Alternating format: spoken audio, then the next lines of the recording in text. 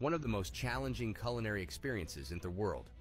Cow vagina. Ooh, there for a minute I thought you had a picture of my cooter. I was sitting there racking my brain trying to figure out when Mr. Ronnie might have put that picture out on the intranet. Like I was thinking, oh, it must be one of them times he's really mad at me, is trying to get me back. Said I'll show her I'm going to put her cow cooter out there on the internet. Now, I was looking at that picture real close, and it sure did have a striking resemblance to my... No, never mind, don't ask. It'd just be looking dark and rankly the older you get. That's what you got to look forward to, girls. It is no fun getting older, but it does make me feel better that it's not actually the photo.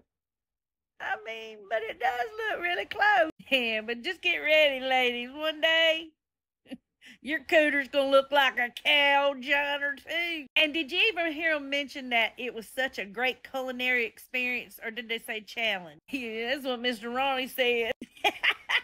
It's one of them things where they say, by God, it don't look good, but sure did taste good. Yo, I'm just being so bad today. No, I don't think it looks that bad. Oh, yeah, it looks just like that. Yeah, I love y'all. Bye.